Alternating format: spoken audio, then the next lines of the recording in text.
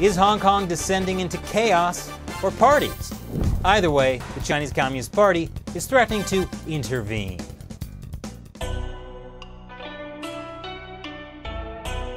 This is China Uncensored. I'm Chris Chappell. The situation in Hong Kong is getting out of control, at least according to the Chinese Communist Party. It makes sense. If the party gradually steals away Hong Kongers' freedoms without anyone noticing, everything is going according to plan. If people stand up for themselves, the situation is totally out of control. And obviously, the best way to bring it under control is for Beijing to get involved in some unspecified but threatening manner. A senior Chinese official in charge of Hong Kong affairs warned that Beijing would intervene if the local government proved unable to contain the violent protests. He said the protests have clear characteristics of a color revolution. So let's check in on those violent protests. Okay, that looks less like a color revolution and more like a colorful laser show. And sing-along, which turned into a dance-off.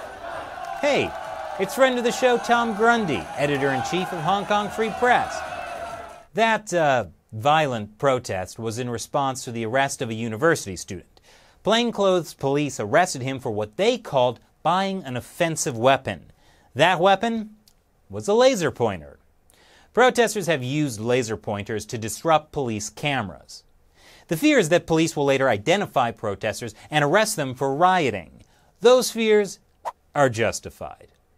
The city of Hong Kong has been in turmoil for 2 months. It's because of the Chinese Communist Party's attempts to gradually remove Hong Kong's democracy and freedom. Protests in Hong Kong have been heating up. Earlier this week, protesters lit a bonfire outside a Hong Kong police station. Police responded with tear gas, and one protester responded with a Molotov cocktail. The most offensive kind of cocktail. Well, after an espresso martini. This week also saw 1,000 lawyers taking to the streets in protest. That's the second time lawyers have marched in the streets since June. So many lawyers. That truly is terrifying. And it's not just lawyers. Over the last 2 months, there have also been protests from mothers, retirees, aviation workers, government employees, and bankers. Yes, the bankers are out on the streets. This truly is chaos. On Monday, there was also a general strike and protests throughout the city, despite Hong Kong Chief Executive Carrie Lam's warning that protesters were going down a path of no return.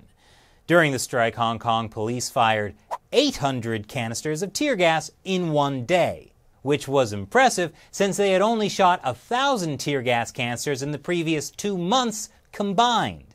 I'm old enough to remember when police firing 150 tear gas canisters in a day was a record. That was less than 2 months ago. On the plus side, these protests have been a boon for the tear gas industry. And if you're wondering why some protests seem to end in tear gas and others end in dance parties, I have noticed it seems to depend on whether or not the police show up. Interesting. But the situation in Hong Kong will only get worse. Protesters are already calling for another protest this weekend, and they're using lightsabers as a play on laser pointers. Meaning now, Hong Kong protesters will face their greatest enemy yet, a copyright lawsuit from Disney. And may I just remind everyone that Google and YouTube have taken to instantly demonetizing and in some cases age restricting our Hong Kong videos. That's why we need your help.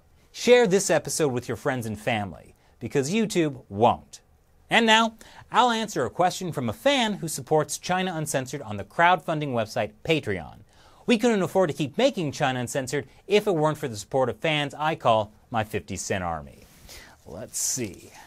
Joe King asks, Chris, does the weather pattern around Taiwan mean that there is only a certain time of year it is possible to try an invasion? Actually, yes. According to Taiwan expert Ian Easton of the Project 2049 Research Institute, there are only 2 narrow windows of time each year that it would be possible to move large numbers of Chinese troops by boat across the Strait of Taiwan. I mean, if invading the island of Taiwan were easy, the party probably would have tried it by now. As it is, despite all the talk of invasion, the Chinese Communist Party probably would find the whole prospect far too risky, especially when there's turmoil in Hong Kong, which is a problem much closer to home. Thanks for your question, Joe. And if you have a question for me you want to hear answered on the show, sign up to join the China Uncensored 50-cent army by supporting the show with $1 or more per episode. Once again, YouTube is demonetizing us so much that we would have to shut down the show if it weren't for your support. And to everyone, thanks for watching. Once again, I'm your host, Chris Chappell. See you next time.